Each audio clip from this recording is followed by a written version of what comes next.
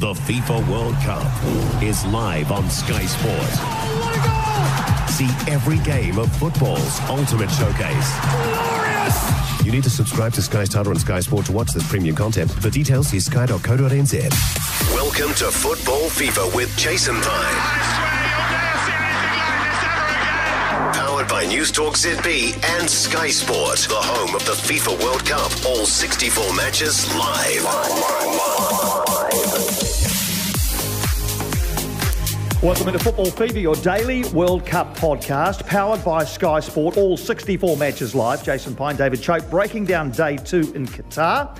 We saw the first match in Group B. England making a statement and putting 6 past Iran on Sky Sport. Well, Bellingham's in there! And what a moment for the teenager! His first England goal! Maguire does well and battered in by Saka. England tighten their grip. And Kane across and another. What a goal, what a goal. Beautifully constructed and tremendously finished by Raheem Sterling. Wonderful dancing feet. And it's another goal. Bukayo Saka at the double for England. An opportunity for Rashford. On he goes. It's 5 for England. Instant impact. Grealish is there. Makes it 6. A couple of second-half goals for Iran, but only consolations, really. England really bossed this, Chody, didn't they? Yeah, unbelievable. Start with an apology. I had them going through by an odd goal, a slow start, a stodgy England. Well, was I wrong? I mean, what happened to this match? 30 minutes in, it was looking sort of a bit that way, and you thought, oh, well, what's going on? 6 goals, Harry Kane doesn't score, and England Bolton, and the 2 flattered, didn't it? The second one was a penalty late on. You'd say just a stunning start. And all the young guns firing. If you're an England fan, much to be pleased about. Absolutely. They've already started singing It's Coming Home in the streets of London and Birmingham and Manchester and other places as well. England completed 366 passes in the first half alone. Iran just 46. A couple of guys I want to get your view on. Bellingham and Saka. Thought they were both, as you say, young guns, both excellent. Next generation, aren't they? Bellingham, for me, he looks like a footballer, smells like a footballer, is a footballer. Yeah. And his first goal, the headed goal, lovely turn towards goal, hard to do. Very, very nice. So Bellingham, class. And Saka, absolutely out of this Arsenal side that are playing some good football, high on confidence, and again, looking the part. So, yeah, the future looks bright. These guys are starting their England careers, but starting in the right way. Absolutely. Bellingham, of course, has never played in the Premier League, playing his football in Germany. I think the last guy who played for England at a World Cup without playing in the Premier League was Owen Hargreaves, and he turned out to be a pretty good player. Saka, by the way, the first Arsenal player to score a World Cup goal for England since Sol Campbell in 2002. So Arsenal, it's all coming up roses for them. Marcus Rashford came on, scored a goal after 49 seconds, the third quickest goal. I like the impact of guys like Rashford and Foden and Grealish. They've got a... Oh, look, I don't want to get too carried away, Chody, but, it was a good first-up effort. It was, and think about a player like Sterling, who is out of sorts for Chelsea, sort of a bit confused in where he's supposed to play. The finish at the near post was Raheem Sterling of old, wasn't it? A ball in at the near post, and he flashes it home with the wrong foot, with the outside of the wrong foot, technically. But that's him, isn't it? He's a real threat. And as you say, the likes of Foden not getting a start, Grealish, a quality player, not getting a start, Rashford coming off the bench, and all contributing against. Just let's temper ourselves against an Iranian side that. Barring Taremi with a couple of goals, who will be satisfied, they'll be very, very dissatisfied. Queiroz, their manager, is renowned for sort of laying out a pretty sort of good shop. That wasn't a great shop, and I noticed they didn't sing their national anthem. I just wonder if it's the happiest camp. We shall see. Yeah, we shall see indeed. And they had misfortune early on, didn't they? Their goalkeeper took a awfully sickening clash to the head, was down. He went down, they tended to him, he got back up again, tried to carry on, and then kind of self-diagnosed himself. It was all, I don't know, we talk a lot about concussion and other codes. I wonder about the protocols here. Yeah, there definitely needs an HIA on that one. He had a reasonably sized nose that protected him, but put it undamaged to the person he struck. When you saw the challenge, it was sickening, because none of them were aware of it. The ball flashed across the face of goal, their eyes turned towards goal, and then all of a sudden you've got head-to-head clash, or nose-to-head clash. It was full on in the face. It was horrific. I'd say he busted his nose, but I don't think that's what stopped him playing. I think it was the concussion. And yeah, I'm a bit fascinated by the old HIA in football. It sort of seems to be a bit of a a bit of a gap. Yeah, it does indeed. And that led to a lot of added time at the end of the first half and the second half, actually. I think I've got this right. They added 14 minutes at the end of the first half and 11, which became 13 at the end of the second. Jody, that's 27 minutes of added time. Yeah, typically the ball's hardly in play for 27 minutes, so it's extra half of football. I mean, sapping enough. I imagine the air-conditioned stadia. Heard Rude Hullett on TV saying it's actually quite cold on the pitch, so maybe that's helping them out, but... I never liked 90, Piney. I don't know about you. I don't want an extra 27. Gareth Southgate became the first England manager to have a team that scores 4 or more goals in a World Cup game more than once. Of course, they also did it against Panama in 2018 when they won 6-1 in group play. He wasn't, though, entirely happy. I didn't like the end of the game. To concede 2 goals the way we did isn't the level that we need. Yeah, we're going to have to be better than we were today in certain aspects of our game against the USA, because they're going to be coming for us full throttle and we're going to have to reset. That's Gareth Southgate with some comments after the game, and he talked about the USA there he hadn't seen the USA play when he made those comments, but said, look, they'll be coming for us. I want to jump onto that game, the USA against Wales. Best game of the 3 today, I think. USA in the first half. Did the occasion get to Wales? They were hardly there. Really passive, weren't they? In the first half, they dropped off. In reading before the game, you knew that Wales played this counter-attacking game. They sort of suck you in, rope-a-dope, and then hit you on the break. Well, they forgot the second part of the story. They didn't hit anyone on the break. They did drop off and drop off and drop off. They dropped into their own third with sort of these banks of defensive units and gave the ball and gave the initiative to the States. And the States looked good, slick, without creating heaps of chances. The goal was beautiful, wasn't it? What a lovely goal. I love goals like that. People at full flight and full, flow, if you like, and then the finish with the outside of the foot under the on-rushing keeper. Those goals are dream goals for me. I love them. Yeah, absolutely beautiful. Pulisic to Weah. Lovely goal to make it 1-0 to the US. The first player to score against Wales in the World Cup since Pelé. Obviously, Wales haven't been there since 1958. I think Brazil might have won it that year with a 17-year-old Pelé getting a couple of goals in the final. Much better in the second half, weren't they, Wales? What did you see from them that changed? Well, they clearly got a message at half-time to be less passive across the board. They tried to get themselves on the front foot, so their physicality went up one. They went to a different line up front, which gave them another outlet, gave them some targets up top. I just thought they wrestled their way into the back and actually sort of almost out-passioned the States in the second half. So it was sort of their energy that got them going. They wrestled the initiative, but again, didn't create any chances. And interestingly, I was sitting there at about the 75th minute going, gee, Gareth Bale's done nothing.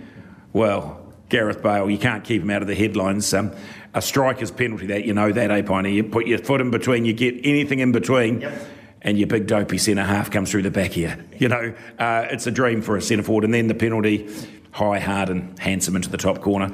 He scored some very important goals in his time.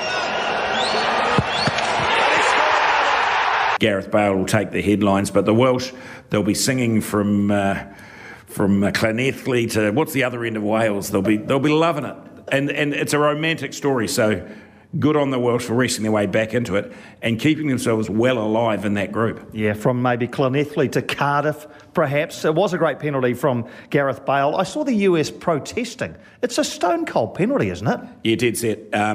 And a penalty that you know you're going to get. I think if you're a striker, you know if you can get yourself in between them and the ball, he's coming for you. They can't help themselves, the big centre-backs, can they? They sight the ball. He was playing at the ball, but he's come through the back of the leg. There was no doubt that was the first contact. Yeah, stone cold.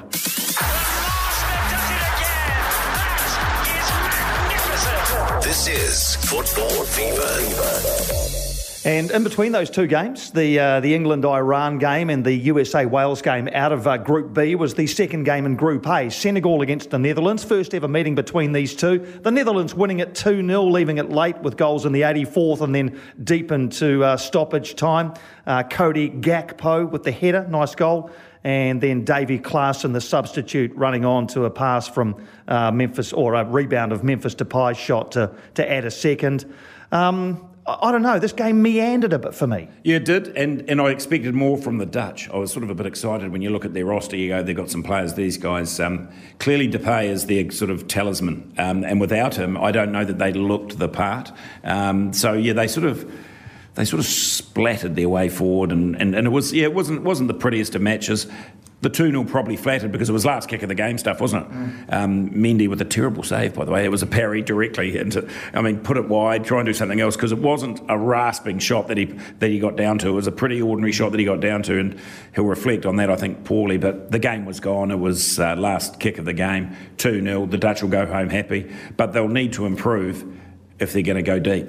Yeah, they've only got to play Qatar, of course, and Ecuador. Win over Qatar seems likely. They'll get out of that group and march on. Group B, after a game each, England look good. The USA and Wales with that draw, it might be between those two, if they both get beaten by England, who beats Iran by more. It's a pretty fascinating Group B there, especially with the draw between the USA and Wales today.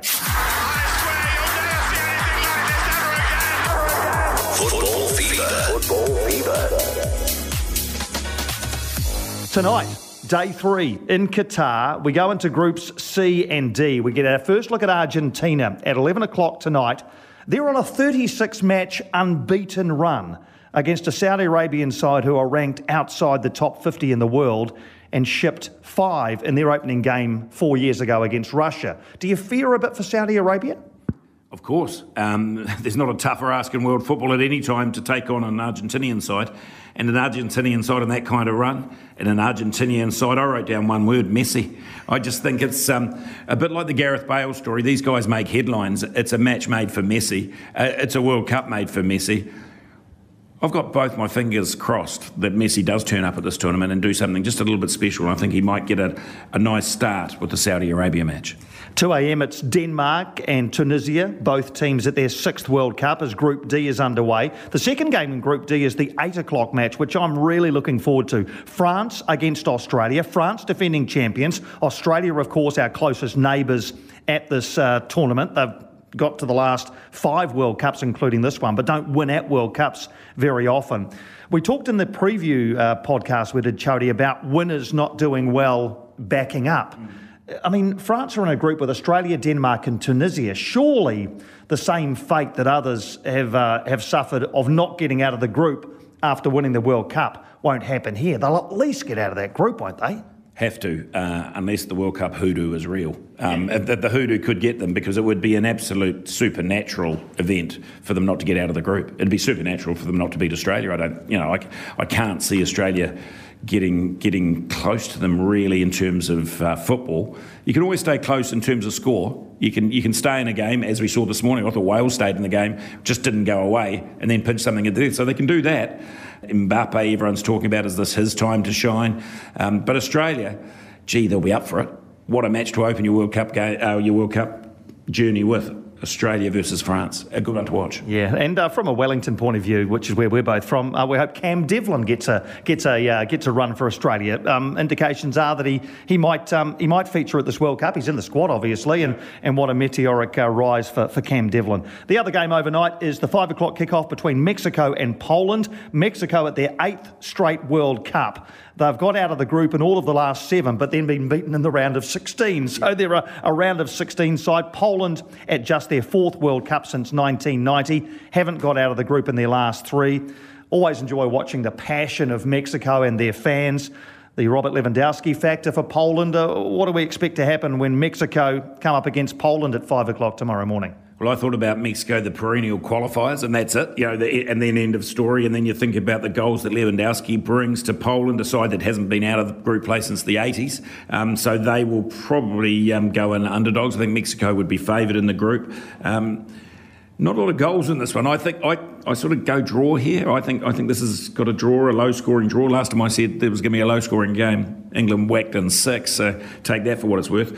Who's the big name for Mexico? Raul Jimenez hasn't played in a wee while for Wolves, so sort of coming out of nowhere to try and get the goals. He's their top goal scorer, I think, but it was 3 penalties, wasn't it, in qualifying? So they're clearly not a free-flowing, free-scoring side against a Polish side that will be... They'll be good, and with Lewandowski, they've got goals. But for me, could even be the no-score draw. Could be the first 0-all of the tournament. So on Sky Sport, 11 o'clock tonight, Argentina, Saudi Arabia, 2 a.m. Denmark, Tunisia, 5 a.m. Mexico, Poland, and then 8 o'clock tomorrow morning, France v Australia.